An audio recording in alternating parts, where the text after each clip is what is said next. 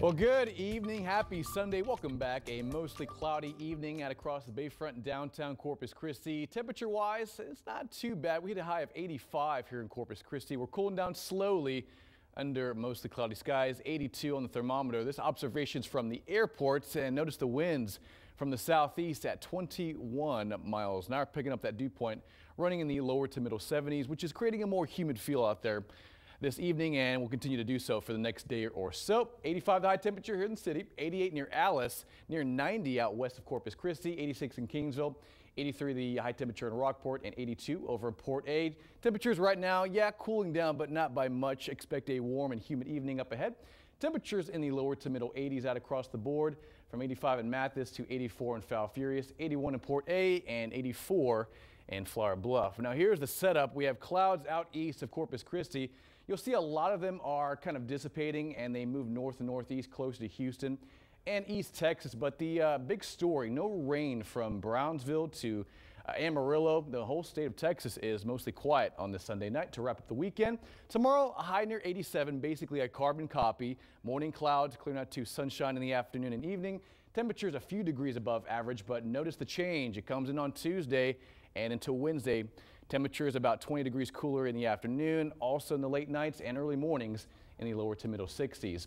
Now here is the statewide temperature trend. You can see out north of San Angelo, 46 in Lubbock, 34 in Amarillo, near freezing out in the Texas Panhandle. Now this is the cold front that is going to work into Corpus Christi late Monday night, early Tuesday morning.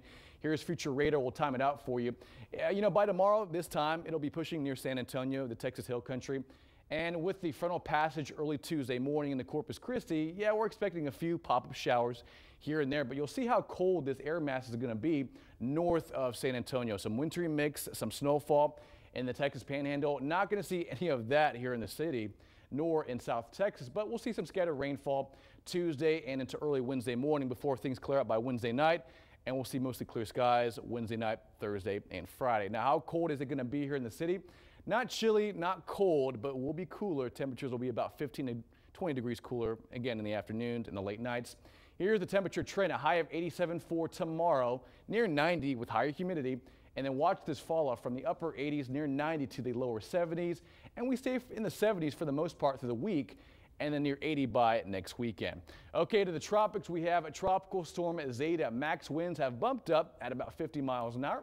Higher wind gets up to 65, and you'll see where it is in the Western Caribbean Sea. Now, since the update from the 4 p.m. advisory, I should say, and from this morning and late last night, it hasn't moved much. In fact, the movement is stationary at this point, and it is near hurricane strength, and it will become a hurricane as it nears the Yucatan later on in the next couple of days. As it moves north into the Gulf of Mexico, it'll make landfall somewhere near Louisiana late Wednesday into early Thursday. So not a threat for the coastal bend.